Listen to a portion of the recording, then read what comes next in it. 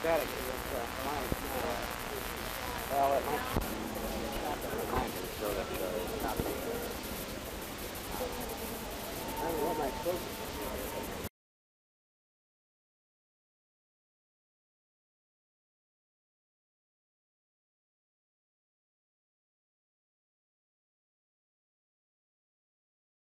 Gordon, what happened in Westgate Park last night? Just about everything, I think. We didn't have enough policemen there to hold out, hold back the people. And this has happened to us a lot of times, the promoters and whoever it is who's running it, they, they say, oh, we'll get piles of policemen, it'll be all fine. And then we get there and we find sort of half a dozen policemen, and sometimes they just get knocked straight over. And you see the crowd, and then you see the policemen coming up through the back of them, And we, always stop the show, and then someone goes out and says, now you kids get back, and they'll finish the show. And this has happened 100 times to us, all over the place. In England we usually have about 30 or 40 policemen everywhere, Isn't this good publicity for you, though? It's good publicity in a way, for publicity, but when people come to see a show, I think it's unfair that, they should have it ruined. And it's unfair on us as well that we should, not be able to do an act. No, all we were doing last night was sort of saying, this song is called so-and-so, do it, and then someone would come on and say, stop. And even halfway through the songs yesterday, they said, stop the show. And we were looking at them and we said, no, don't be stupid, we're not going to stop. And so they just pulled our microphones out. You had quite a riotous reception at the airport yesterday also, didn't you?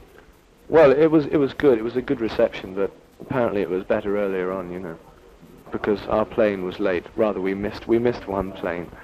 And were your clothes ripped off of you in either place, either at Westgate Park or at the airport? They weren't ripped off. They were just sort of loosened a bit, The other day we had these flaps on the back of our jackets were taken off.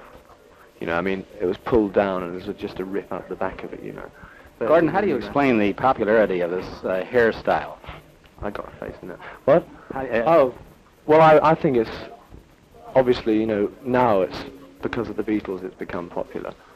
But before this, it was art students who started it. John Lennon was an art student once, I think.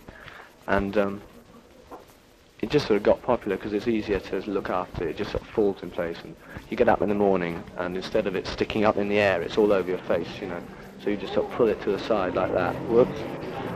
And, it just sort of goes, and it's easier to look after. Why do you think the girls go crazy over the Beatle-type performers? Excuse me a minute. I don't know. I don't know many Beatle-type. We're nothing like the Beatles in performing. Their act is completely different to ours. We do sort of folk songs occasionally, and we do ravey songs. In fact, we try to sort of put a mixture of everything into it. Would you say that your conduct and appearance is sort of a rebellion against adults?